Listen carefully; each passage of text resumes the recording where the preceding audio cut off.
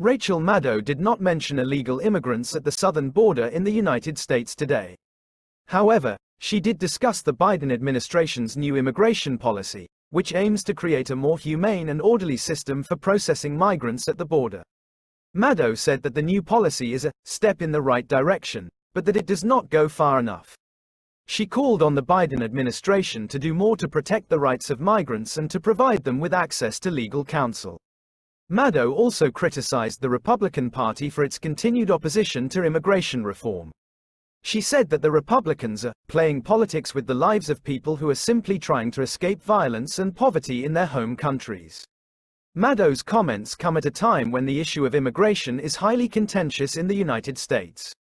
The Biden administration has been criticized for its handling of the border crisis, while Republicans have accused the administration of being too lenient on illegal immigration. The debate over immigration is likely to continue in the months and years to come.